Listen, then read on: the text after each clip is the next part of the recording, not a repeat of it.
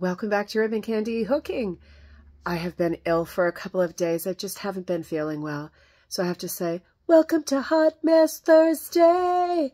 I mean, I'm pulling it together now and saying, come on, immune system, kick it in. Feeling a little bit better, but I thought I'd record a quick video for you as I sit here in the window seat with Buttons the dog and the radiator pouring beautiful heat out. I am working on a project for the Magpie Times, and I made this really large. I don't want to show you the whole design. It's a pattern called The Secret Garden based on the book. And I don't want to show you the whole design, but for whatever reason, I guess I had brain damage, was sick, whatever.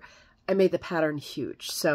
And I'm not going to sort of deconstruct or start again. I just have to do it quickly. So I have been kind of pulling on my techniques for hooking very quickly. So let me show you what I mean by that, because while we all hook a little bit differently, at different speeds, certainly,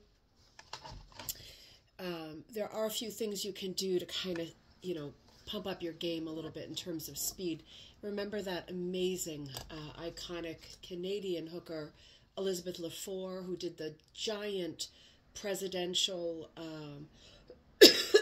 portraits and biblical portraits, and I forget how many loops she pulled up a minute. It was nothing like what I can do. I'm not a speed anything, but let me see if I can get going with some speed. I'm going to come over here to the green. I've got 2 tips for you that should help you hook a little bit faster. One of them is to hook in a straight line, right? When you hook in a straight line, you're always, oh, I already have one going. You're always going to go a lot faster, right? You go with the grain. There's not that much resistance. The main thing about hooking at your best speed, this is it. This is the main tip, is you have to stay focused. Keep your canvas as close to your face as possible. So as high up as possible. You have got to stay focused on the next hole. While you're coming up in one hole, you're already looking forward at the next place that you're going to pull a loop up. That is it. That is it. As soon as you start hesitating, looking up, having conversations, checking which character is talking on the TV, that's when you are going to run into trouble. If you can just stay with, this is where I'm at, this is where I'm going next, even if you're coming around corners and stuff like that, like I will be here. And it's hard to do. It's remarkably hard to stay focused, right?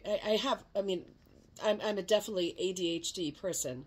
I have a hard time with that. But the thing is, the better you can do with that one thing, just pulling up one loop and looking at exactly where you mean to place the next loop, that's the key. That's the key to getting some good speed going. And it might be that you never need speed. It might be you do this to relax. Or it might be that sometimes you're doing a project and you're trying to get it in for a specific thing, Magpie Times, or gallery night or something like that, and you really need to hustle. This is the best technique. Use as many straight lines as you can, straight shots, right, as opposed to kind of filling it in according to the contour, the shape. And just keep your eye on the next hole. Just as if you were working on a sewing machine, right? You get used to it, just like as if you were sewing, your eyes have to be on the presser foot and where the stitches are going and where your fingers are in relation to the presser foot. But you do get used to it. You don't look up to see which character is speaking. It's just one of those things. It's a practice thing. It's a learned thing. It's something that your body, your hands, and your eyes start to memorize. It's extra hard to do with children around, particularly sick children. But they are constantly, is Domino's Pizza here yet? Did you call? Did you order? Does anyone know where the dog is? Are there any more buttered Cheerios? It's sometimes impossible, but give it your best shot. It is a great technique, sort of a Zen technique to get your mind into the habit of, doing an exercise within an exercise. If you do this little challenge for yourself, with yourself, inside of a project, you'll find that you will be able to cover large bits of area like backgrounds and skies and just large stretches if you're able to maintain that like fast hooking technique. And then for the rest of it, that's maybe when you're half watching Hallmark and you're half here, you know, half here, half, you know, more, you need more than 2 halves to do that. But that's usually how we hook, I think. I hope you're having a great week. I hope that you are doing well. I will see you back soon on a more regular basis at Ribbon Candy Hooking. I'm definitely feeling better. This is not COVID. Nothing is seriously wrong. Just a cold or a flu or something like that that really, really got a hold of me. Got a hold of me. I will see you soon at Ribbon Candy Hooking. Have a great afternoon, everybody.